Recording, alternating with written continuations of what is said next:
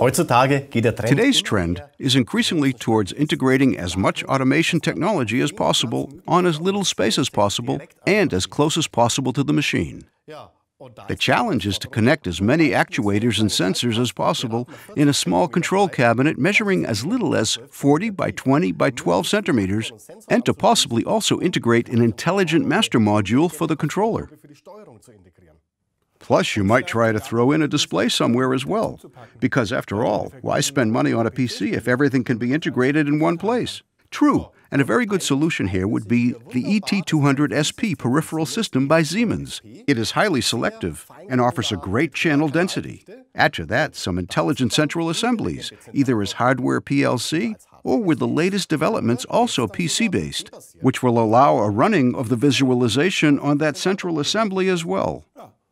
Of course, this is where the next challenge awaits. How will we get all this into this tiny control cabinet? Let's have a look at this in the TIA selection tool, our Siemens configurator. We can test out everything there and can go ahead and order right away. I have prepared the peripheral modules in the TIA selection tool earlier. We now have a look at selecting the right master.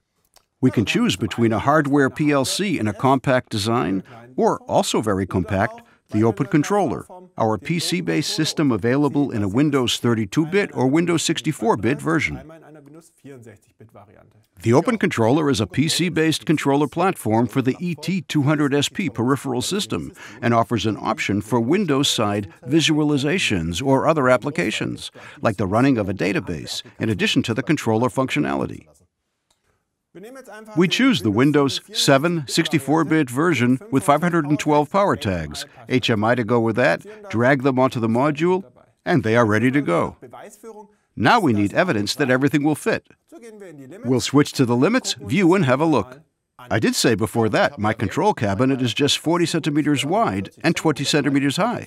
Yep, no problem. Everything fits. Let's have a closer look. The height here is 141 millimeters, still having plenty of space for wiring and for heat exchange. It all looks good to me. Width, there is still 5 centimeters available in the left and on the right. A pretty good feeling to have all that space.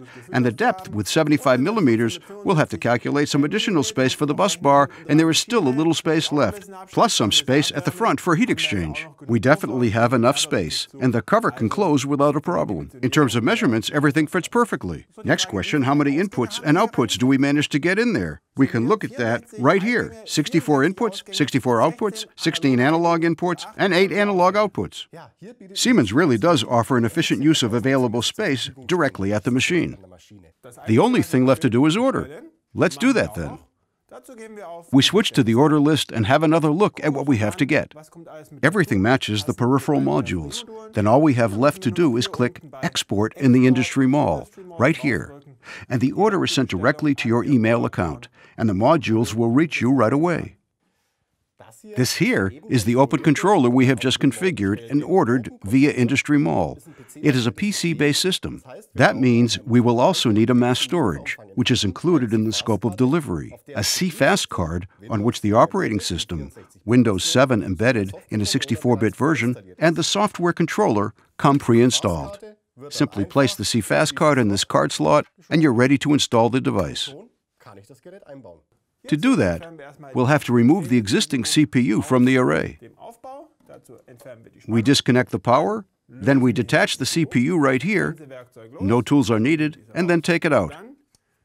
Next, we put the Open Controller in, snap it into place on the standard mounting rail at the back, and then we connect the power here. The Open Controller is a PC-based system, which means we also have PC interfaces on board, 1 DVI interface and 3 USB interfaces. We'll use these now to connect this multi-touch monitor directly to the Open Controller. Thanks.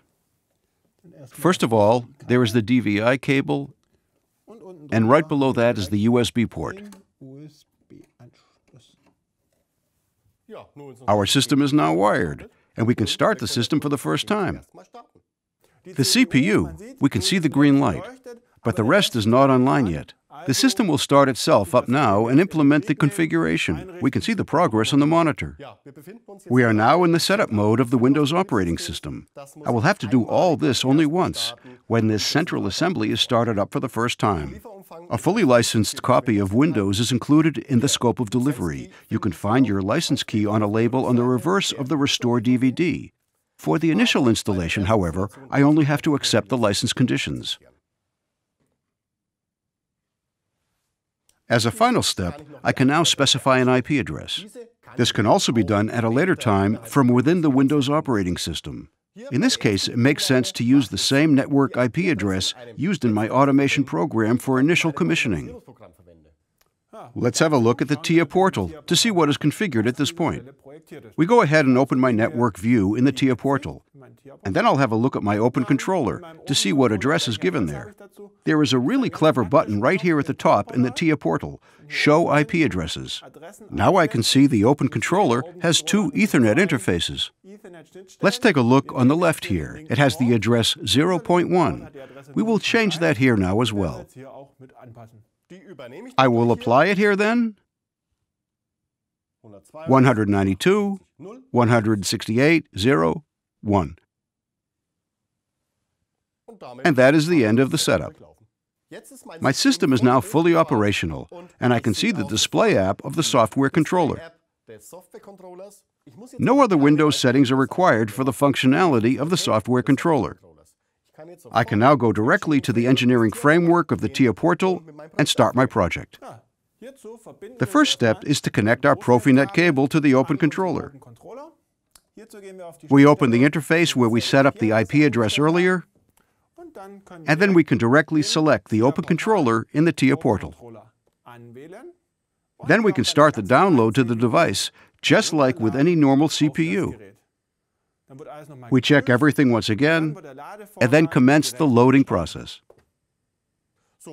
I can see on my Open Controller that something is downloading, followed by a message that the Open Controller will now restart. This only happens once for initial commissioning. Later projects will be downloaded without prompting a restart. After the restart, Windows is now fully loaded again, and the software controller has initialized. We can see that the decentralized peripherals are now recognized, as the LEDs are flashing. The CPU is currently stopped, and no project has been loaded yet. I will do that now. As a final step, we will now have to complete the process in the TIA portal. There is a dialog waiting for us to do just that. What's left now is to download the hardware configuration and the software. So we will click the Load button. The Step 7 project is now loading in the software controller of the CPU, which is just the same procedure as with any other SIMATIC controller. That's it. We are now done and have a fully functional controller. We can see here that the display app is in run mode, and the CPU controls the I/Os. We can see that the run light is on. So in conclusion, the controller based on the ET200SP peripheral system offers plenty of options with minimal space requirements. And thanks to the TIA portal, everything is up and running in record time.